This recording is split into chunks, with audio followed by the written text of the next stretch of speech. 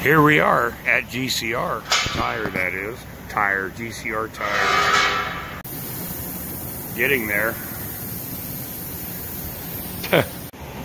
Okay, I've been here about 3 hours. I've seen a coffee break go by, now a lunch break. They're on lunch break. It's like watching paint dry. I should have brought a sandwich, no shit. Oh God.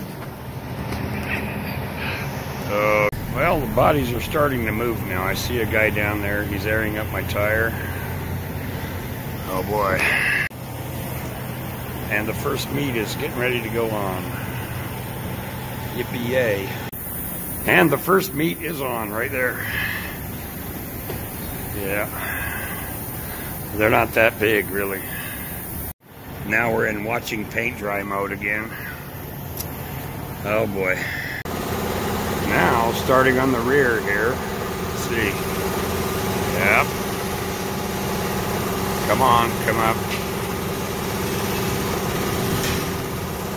Uh-huh. I believe I saw them carrying in a pizza box. It must be afternoon pizza break. Well, we're halfway there. Now it's like a ghost town again. Wonder if this is a union shop. There's one guy way over there busting his ass. Nobody else in sight. I'm guessing a union shop, or close to it. Oh God. Hey, FedEx is here. Maybe they got a sandwich for me. Maybe. Damn, no sandwich. I bet the guys inside are eating sandwiches. Count on that. Come on, guys. No.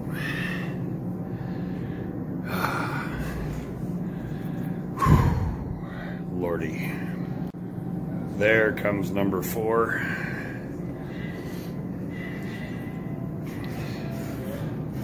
Oop, break time. Nothing we do is so important that it cannot be done safely. Really? I wonder if this paint's drying in here too. God. Hey, there we go. Looking good. I just got back from the tire store. Got my 40-inch Cooper Discover STT Pros on. They're a big tire, but they don't look too massive on that truck. They fill out the wheel wells nice. Very aggressive tire. I like the look. They're a little bit taller than my old ones. My old ones were 39s. These are 40s, so my old ones are wore out also. They got a nice tread on them right here. I don't know how deep these are. About 5/8 inch. They're way over a 1/2 inch, so pretty aggressive tire.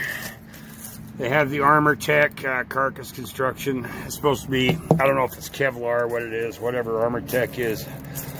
They've got a nice look. They'll be good off-road. And they're really quiet right now on the highway, driving back from the tire shop. GCR was a little slow. It's Friday. They did a good job, very meticulous. They put new valve stems in.